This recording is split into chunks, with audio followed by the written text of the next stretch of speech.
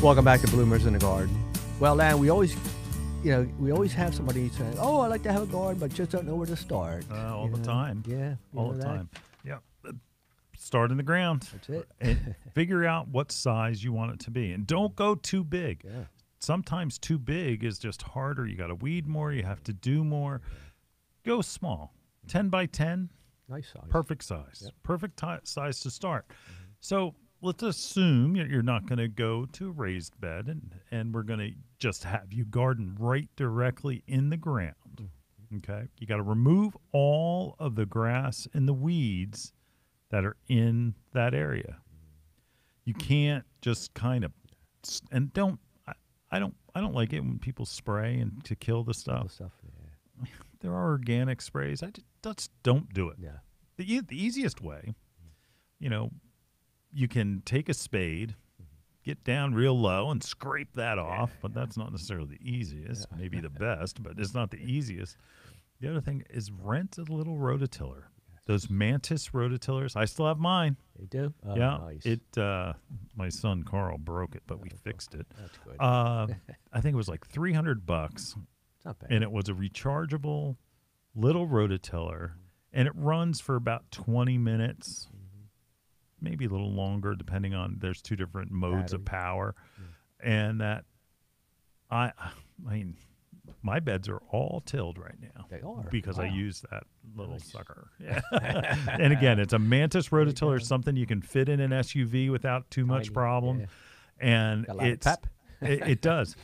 There's a lot of shortages on things, and I know that I asked them for parts, and they said, "Nah, no parts." No parts. And we don't, and they don't have availability either. So Wow. maybe now they do, but this was probably about 3 months ago.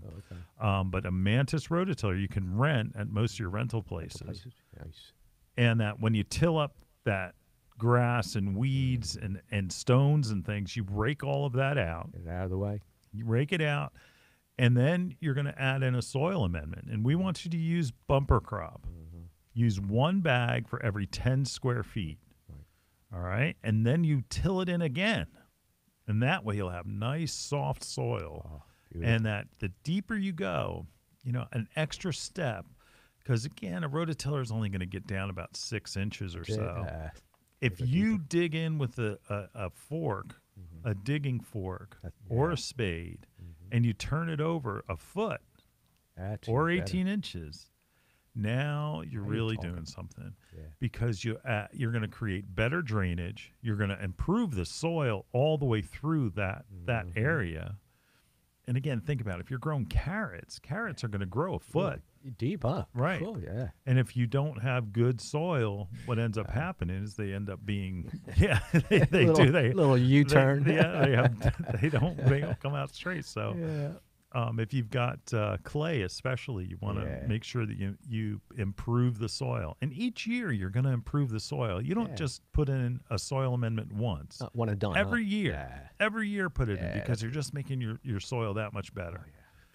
Beautiful. That's what we want. The health of your plants above the ground is directly related to how the roots are growing below the ground. And you have to remember that doesn't matter if it's a house plant or if it's your vegetable garden. You need to make sure that the soil, and Julio and I talk about it all the time, the soil is key. What's that one ingredient we always talk about?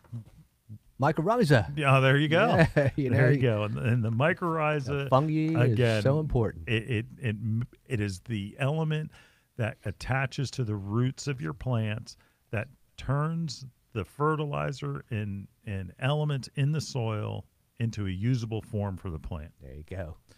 You've got Gotta that's use why adding bumper crop is so important. Oh, gosh. So important. Now, when you plant your plants, now let me back up. Before you plant your plants, okay? So you've tilled in your soil amendment. Yeah, nice and soft. I want you to put in garden tone. Yeah. Okay, 3.5 pounds for 50 square feet. And you're going to work that in. You can rake it in, or you can lightly till it in Yeah, that's nice. into the first, 4 to 6 inches of soil. I love that smell. And it's all organic. Yeah, it is. It's all wonderful. organic, but you're going to reserve. So buy the big bag. Yeah. Buy the big bag. Don't buy a Don't little skimp. 4-pound or 8-pound bag. Buy the big, That's 36-pound bag. That's right. And the reason is you're going to spread it on the soil, till it in. Then after you plant your plants, you're going to do a little side dressing with that same garden tone fertilizer. And then about 6 weeks later, you do it again. Yeah, beautiful. Again.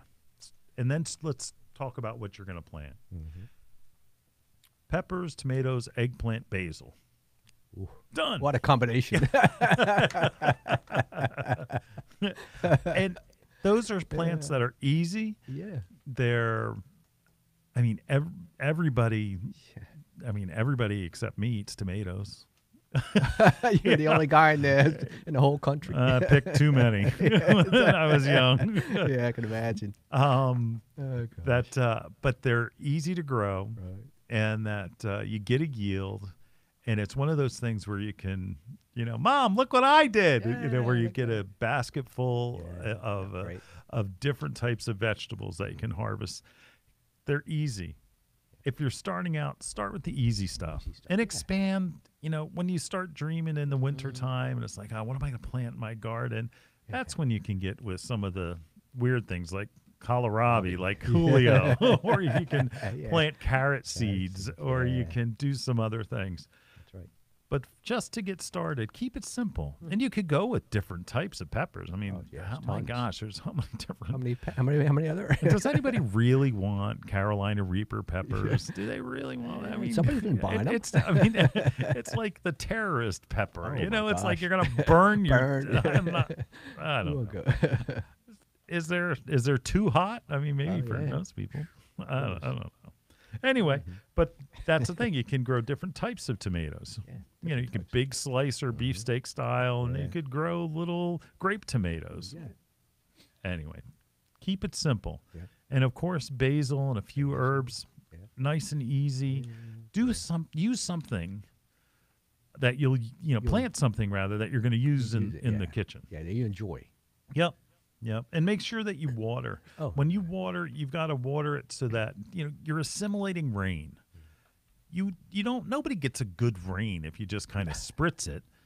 You're going to soak it down so that water goes through to the bottom of the root system, and then you're going to let it dry out. And let that first couple of inches of soil dry out before you water it again. Deep watering, more at one time, less often. There you go. Boy, that's great. Got anything to add, Julio? I think we hit it all. We got them all. We hit the major. We got the major ones. Major ones. All right. If you've got any questions, please get in touch with us on the hotline. That's 609-685-1880. And if we put you on, I am sporting our T-shirt. Ooh, I listen to Bloomers in the Garden, and you'll get a T-shirt if you get on the air. All right. We'll be right back right after these messages. Hi, this is Len Schroeder from Bloomers in the Garden. Do you have a landscape, garden, or plant question? If so, call or text us using the Bloomers in the Garden hotline. Dial 609-685-1880. That's 609-685-1880. Don't be shy. We want to hear from you. Call or text us and let us know what problems you're facing. Let us know how we're doing. Call or text 609-685-1880. If we use your comment on the air, we'll send you a free Bloomers T-shirt. Call or text us at 609-685-1880. That's 609-685-1880. And we'll see you in the garden. Fertilum Rosin Flower Food with systemic insecticide 14-12-11 contains 5 micronutrients which are designed for roses and provide proper nutrients in producing stunning green leaves, essential new growth, while protecting the plant from damaging insects for up to 8 weeks. Fertilome Rosin Flower contains 14% nitrogen for green growth, building bigger canes, stems, and leaves, 12% phosphorus for root growth and increased flower production, 11% potash to promote vigorous growth so plants are better able to resist disease and cold. The micronutrients are the icing on the cake to enhance further growth, strengthen, and beautiful color to your plant. Tired of seeing your roses prematurely drop their leaves and the flowers disappear? Fertilome Rose and Flower Food contains an easy-to-apply insecticide that keeps your roses looking great all year long. Those hungry Japanese beetles don't have a chance. Apply it in spring before bud sprout and continue through the season as indicated on the labeling guide. Fertilome Rose and Flower Food 14-12-11 with micronutrients and systemic insecticide is a must for the passionate flower grower to help produce that beautiful abundance of color and fantastic fragrance everyone will love. It's available at these great stores: Smeltzer & Son Feed Supply, Route 9, Cape May, New Jersey; Mastardi Nursery, Chester Pike, Newtown Square, Pennsylvania; Bloomer's Home and Garden Center, Hereford Cross Keys Road, Washington Township, New Jersey.